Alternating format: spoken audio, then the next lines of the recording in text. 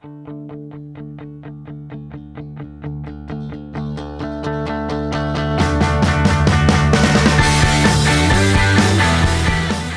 guys, this is Justin with Redline Land Cruiser. Just wanted to kind of show you the Dakota Digital gauge clusters that we've been using in not only in our resto mods and restorations, but these units are available for purchase for your cruiser. And there's a bunch of information on these clusters, but there's no actual video how these things actually operate. So we just wanted to do a short little video just to kind of show you how they work and the details about them. So basically this cluster is it's all digital, and this is a black faced cluster with blue lights. And as you can see, we've got a bunch of different things going on here.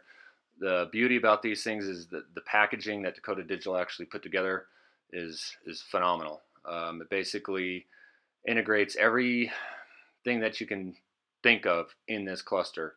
So as you can see, the blinkers are blinking inside the cluster. If you have an earlier model that has the bezel type lights outside of the cluster, obviously you just wouldn't hook those up, but you can see the movement here of the fuel and the oil gauges. The two beautiful things about this cluster is A, it's new, B, it's going to save you money versus an autometer custom configuration. This cluster itself is actually about $250 cheaper than actually buying some nice autometer gauges. So the representation of this cluster is obviously to mimic the factory original gauge cluster, but with new ambiance and actual numbers that you can read and understand.